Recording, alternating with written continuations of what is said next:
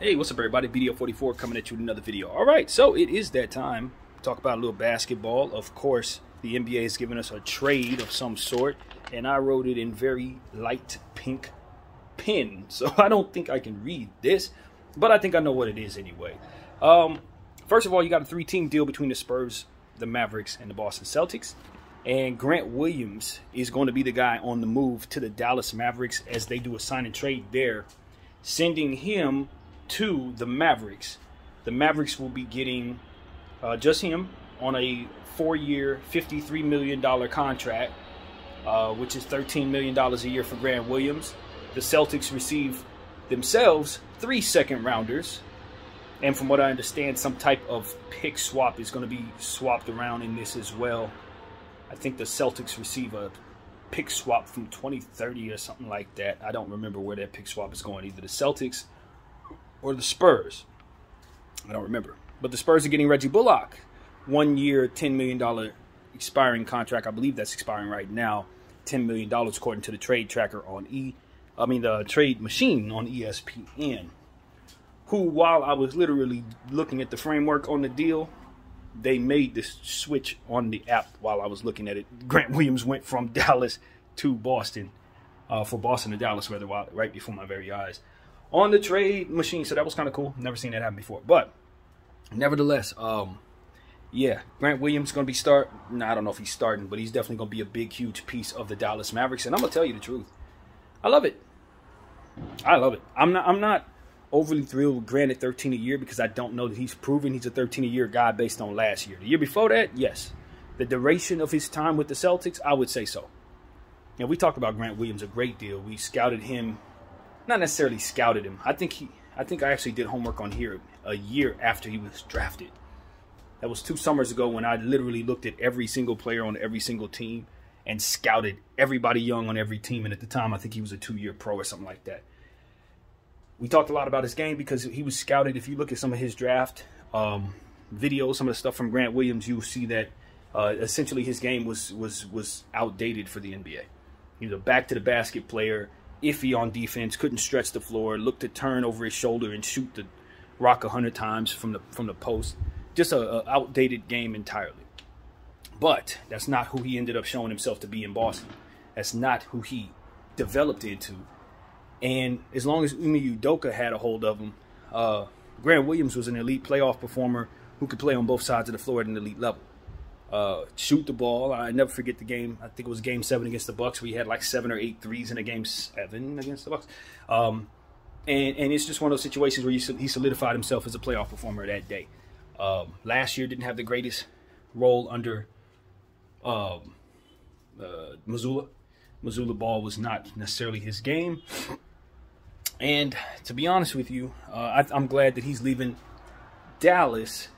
Leaving Boston and going to Dallas, where Dallas literally needs what he does. Dallas's problem last year is they had all the offensive talent in the world with Kyrie, Luka, James, what's his name? Not James. Tim Hardaway, various different dudes, Hardy and Green, but they couldn't defend anybody as a team. You bring in the people that they've brought in right now, and you're significantly better. They draft Max Prosper. They drafted Lively. They brought in Rashad Holmes. And now they bring in Grant Williams.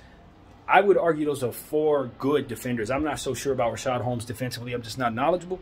But those other 3, they're down to play defense. They're down there for that. Lively's one of the best shot blockers in the draft. You know what I mean? Max Prosper is one of the best on-ball defenders, big-body defenders out there in the draft as well. And then when you consider Grant Williams, that's what he does. That's where he's going to shine the most on the defensive end. So for me, I think the Dallas Mavericks vaulted themselves into top 3 teams that had the best free agency this offseason. When I look at the Lakers, I look at the Suns, and I look now at the Mavericks. Those are the teams that have impressed me the most.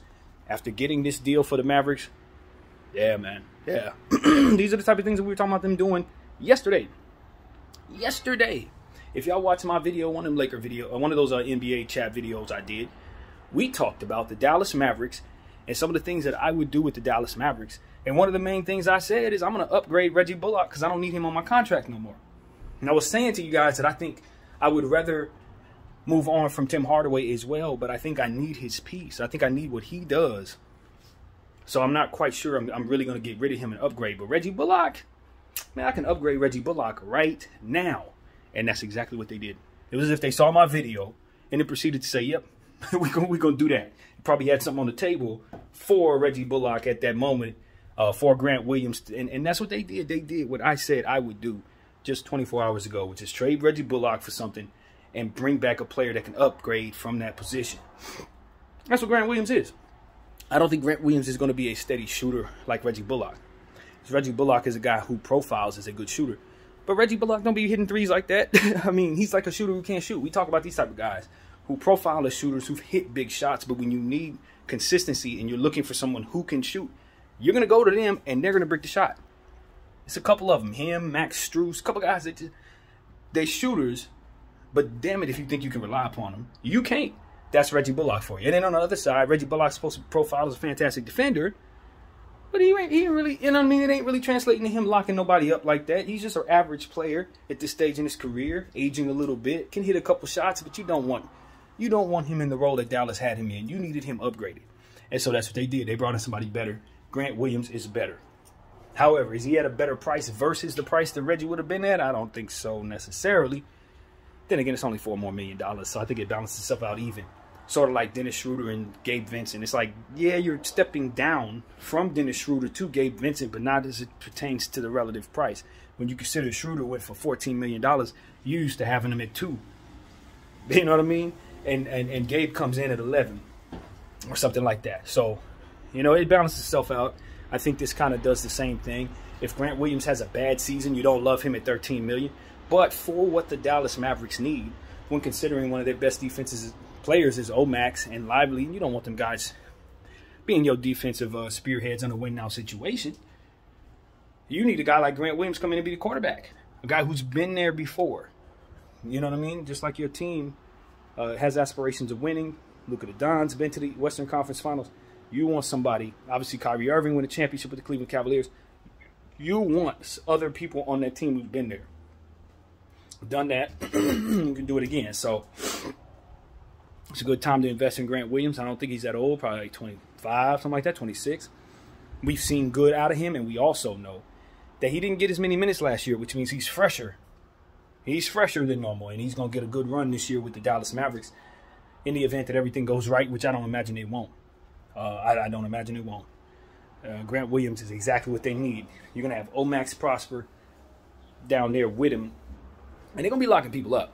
They're going to be moving people around. Now, the next thing I want the Dallas Mavericks to do, now, I don't know if they can do this. I don't know if this is possible. But my dream scenario for the Dallas Mavericks is now to reacquire Dorian Finney-Smith. Bring him back if you can. I don't care necessarily the price tag going out. If it has to be another second-round pick or 2, maybe even 3, I might be willing to bring back Dorian Finney-Smith to the Dallas Mavericks to add him to Grant Williams, to Omax, to Lively. I like that. I like that a lot because I never thought Dorian Finney-Smith was somebody the Dallas Mavericks should have ever let go. The only reason why they did that is to bring in Kyrie Irving. They re-signed Kyrie Irving, so that's a good thing. Everything worked out. However, Grant Williams is a nice addition, but there's a chance Grant Williams doesn't play well. There's a chance Omax ain't prosperous in the first season. There's a chance that Lively don't really show too much liveliness in the first season. Do you understand what I'm saying? You don't want to rely on him too much. And you bring back Dorian Finney-Smith, the guy who's supposed to be in that situation, who never should have been leaving Dallas in the first place. Now you got what I consider a full contender. As Kyrie Irving and Luka Doncic got the shooting, Tim Hardaway, they got the shooting. Green and Hardy are going to help with the scoring. Them dudes, they're scorers. I don't need too much on the offensive end. I just need interior presence. Lively got that. And I also need a bit more defensive pressure on the perimeter, which Omax, Grant, and if my vision falls in place, Dorian Finney-Smith should be able to come back in and do that. Then I can look Luka Doncic in the eye and say, now it's on you to go get it. Now it's on you to be better than the field. But until, for my vision, they get that piece, they're still not quite where they want to be. But they're certainly getting there. They're certainly getting there. And Grant Williams at that investment is a good thing for 4 years. It's a good thing. I think it's more likely that he plays up to 13 every year than down. from here, for them, with their needs. So this is good. This is good for San Antonio. Getting a Reggie Bullock, expiring contract, $10 million comes off of the books next summer, or they can trade it at the deadline and have that freed up for them. Never a bad thing for San Antonio to free up cap space, because they have Wembanyama, and you don't really know what you don't want to not have an immense amount of flexibility around that player, because it comes down to this for me. San Antonio is in a very advantageous position as it pertains to how much they have as a team. It's not like Miami, who has to give up players they don't want to give up in order to make things happen for themselves. They don't have that problem. If Wembanyama would have found himself on one of those teams that didn't have no flexibility, you would likely see a situation where Wembanyama would be stuck with whatever they build, and he would probably want to get the hell up out of there because they couldn't build what it is they need to build. San Antonio don't have that problem at all. The flexibility they have is only becoming more and more, flexible, because they have so much in regards to picks. Players haven't really been signed to nothing big, no major contracts on there. It's Wembanyama and a couple people they've drafted over the last several years. That's really all they have, with a bunch of picks, which is the bulk of what their value is, which is a very good thing when you're rebuilding. Picks from here to 2030, they got them all. So keep that. Get your Reggie Bullock, have him come off the books next year. Year after that, depending on how you handle your flexibility, you'll be able to build or tear down whatever necessary to keep Wembanyama happy. That's really what it comes down to.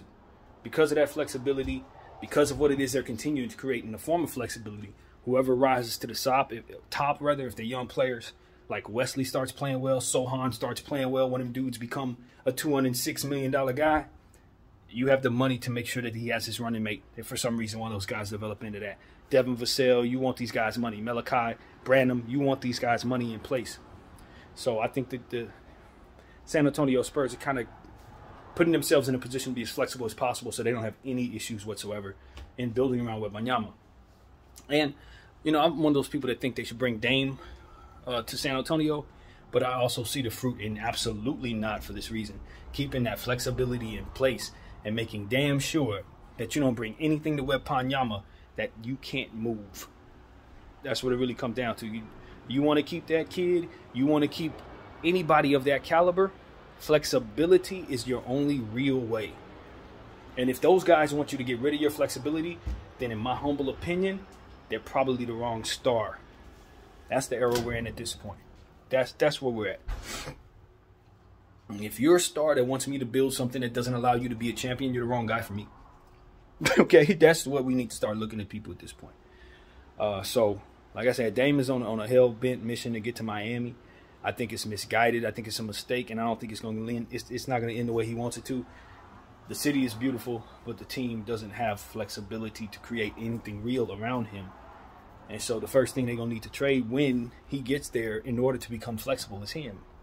And so that's why I've been telling everybody who watches me that Dame should really expand that list to a team like Utah, like San Antonio, like the Celtics, like the Knicks, who have picks, who can afford to make a trade for him without being depleted in doing so. That's the only thing he should really want. It's the only thing he should really want. Otherwise, he should want retirement, because there ain't nothing. Your career ain't going to be worth playing in Miami. You're going to wake up and you're going to hate coming to work every day because they're not going to have nothing other than you. Now, the argument for Miami, and this is a very good one, is that they keep finding players out of nowhere. Caleb Martin comes out of nowhere. Gabe Vincent came out of nowhere. Max Strus developed out of nowhere. They find fortuitous opportunities to make that Duncan Robinson contract over the last 4 years not tank their team. They've been successful with that contract on the books, which seems impossible on paper. But like I always often say, the best way to build is to make sure you're getting players out of nowhere and finding stuff out of nothing, something out of nothing. And that's what the Miami Heat have done. They found a bunch, as I've said. So maybe you argue they're going to do that again. Maybe I argue that that's okay to think that, but the likelihood of them being able to hit on every one of them dudes just like they did in these last era, especially in the first season, you waiting for Orlando Robinson to turn into Max Strus in year one. In the first year he gets a real role. You're expecting Nikola Jovic to turn into Gabe Vincent His first year with a real role, fresh off injury. I just know better. Jaime Jaquez is supposed to come in and be Paul Pierce or something. I know better, man. This is not that. They're going to need time to put that kind of talent together if they're going to find it out of nowhere. And then they need to get lucky and have that talent be successful. You don't have time for that if you're Dame Lillard. You don't have time for it.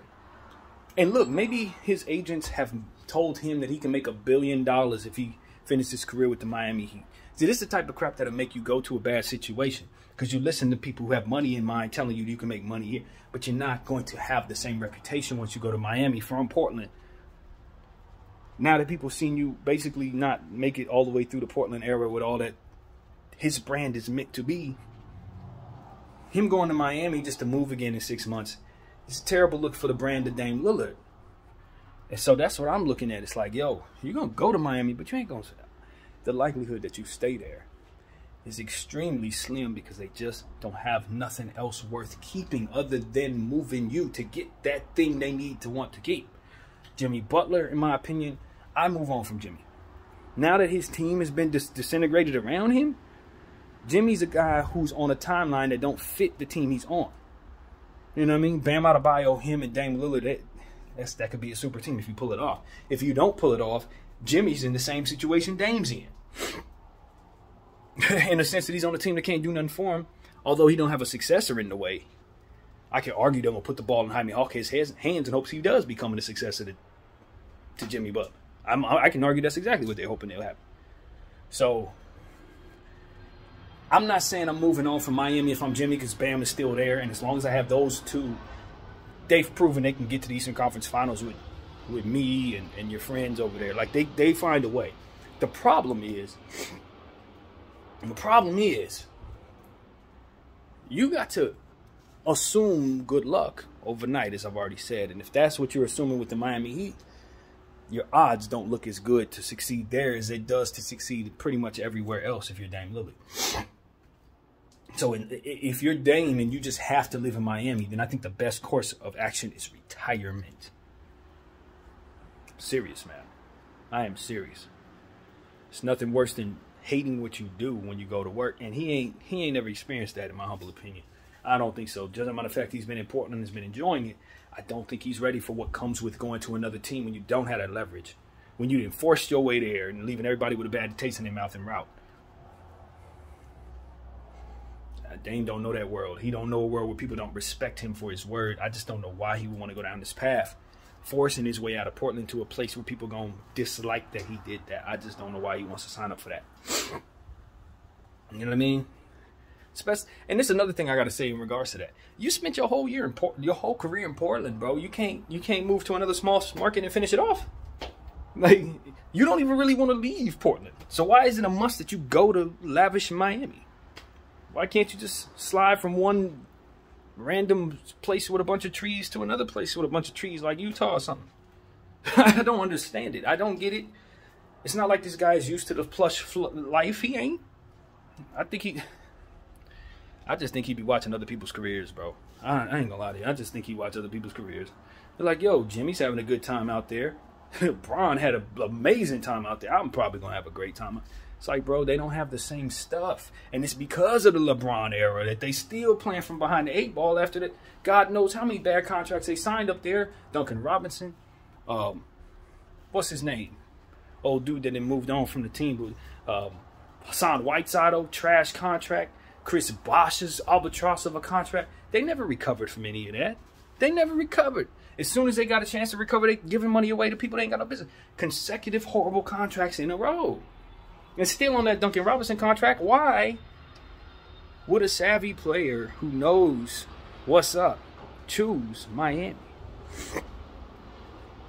That's my question. It just seems, like, it just doesn't look like Dame's really in the know, man. It looks like he's flying blind with a lot of confidence. I want to go there. Like, bro, but that is the worst place to go. You can't think of nowhere else in this league you want to be. It's like, nah, I want to go over there. It's like, but they have nothing at all, Dame Lillard. They're gonna have even less when you get there. So I'm trying to plead to the man if he's hearing me, just like I tried to plead to the Houston Rockets not to tear down the young players. trying to help these teams, man. Dallas seemed to be paying attention to me. I don't know. I'm telling myself that anyway. But Dallas is seeming to do the right thing right after I say it.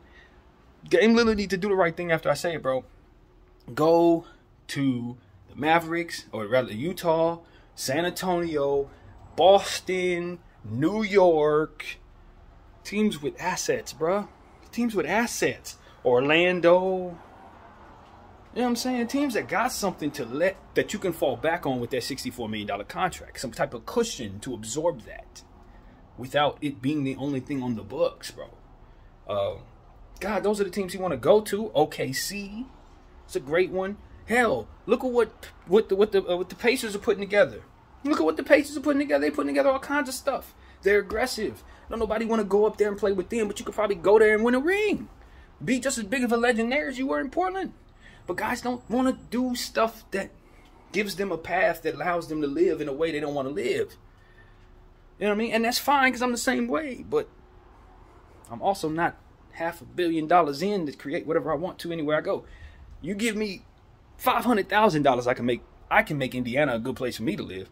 You know what I'm saying? So I truly think that Dame is looking at it the wrong way. And if you want to retire and go to Miami, you got to retire first, then go to Miami. It's the only way it's going to work in 2023, bro. Otherwise, you're about to go there, and that team's not going to be very good. You know, they're just not going to be very good. Not that first year, not that second year, not the third year. They don't have the assets to get better until they trade you to do that. And that's what he's going to find out from year in to year out. They just ain't going to get better. He going to see it, too. He going to be like, damn, I'm still playing with these type of guys? Second year? Damn. Third year? Y'all didn't do any better in the draft? No, they didn't. No, fam. $64 million a you is why. They have no flexibility to get nothing. And so, again, he should want something else. And now, I should want something else too. Because the Lakers Summer League game versus the San Antonio Spurs is about to start right now. So that's pretty much what I got to say, man. I encourage everybody to go check that out. Summer League action is fun. No Wembanyama. His first game, I think, is on Thursday. So, yeah, I'm looking forward to seeing my guys, and I'll come back to you guys with that. But for now, this is BDF44 signing off. Peace.